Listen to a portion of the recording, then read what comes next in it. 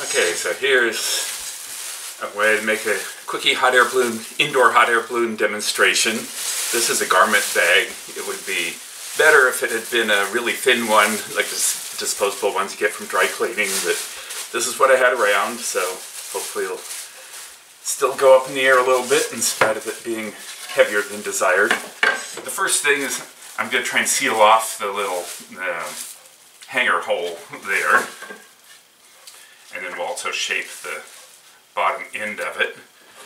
So we won't use the heat gun, we'll use a hair dryer to blow it up in the end, because this will melt the plastic, and so that's what I'll use to seal it off. Heat gun warm, and then just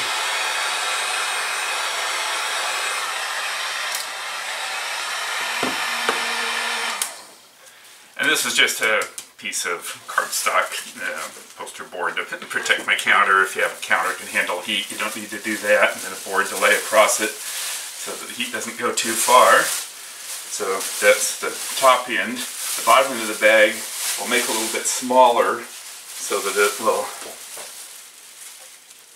fit over the hair dryer better. Although we want a little bigger opening than the hair dryer so that you have room for some air to come out as you're trying to heat all of it.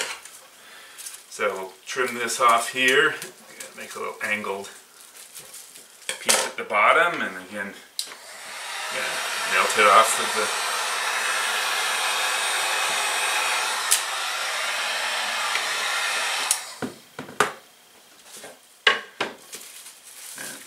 angles that one, and then we'll angle the other end here and leave 6 inches or so for an opening at the bottom. So I'm cutting off, leaving a centimeter or two to heat seal.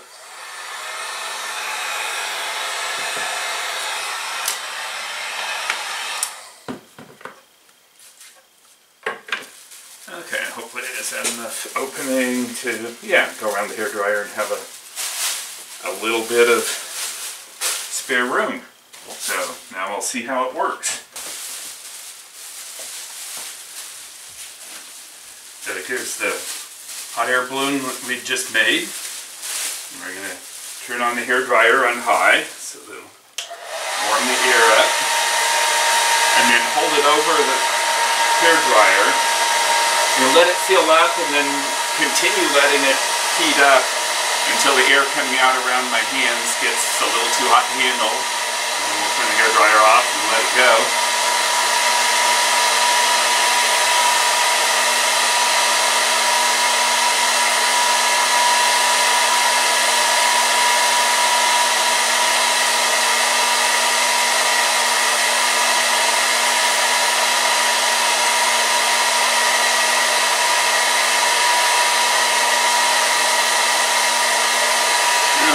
Getting pretty hot, we'll give this a try here.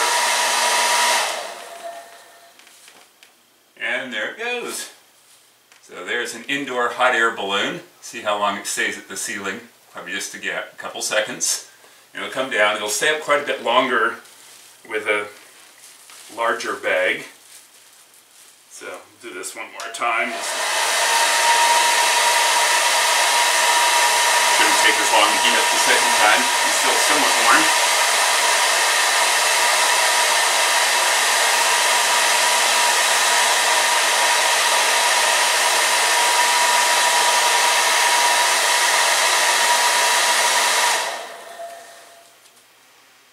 And there it goes up to the ceiling again. So I should time it and see how long.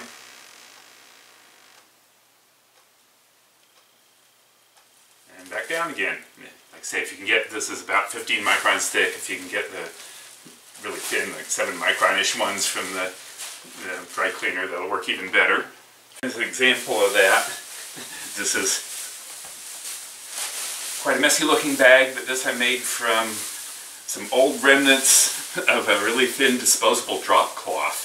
So this is about 7 micron material, and a bit bigger and very odd shaped because it was already torn. So I patched it together with the same kind of sealing technique.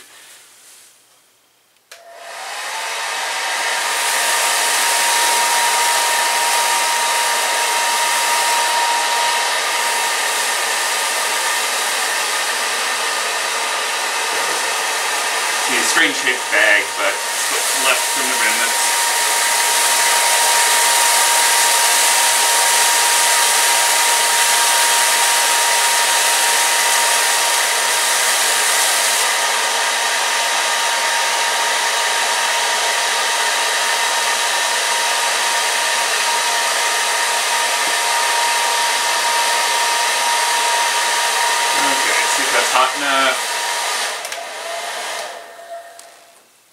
And we'll let that one go. And that'll probably stay up a bit longer, both because it's bigger and, oh, it's going to get caught over the fridge. Pull it up there. So you can see, well, now it's going to get caught out of view with the camera, but it will come down, still only 30 seconds, something like that.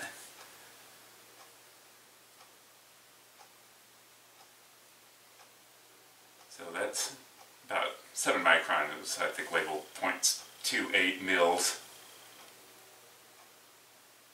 And starting to cool off and come down now. See it slowly drifting down.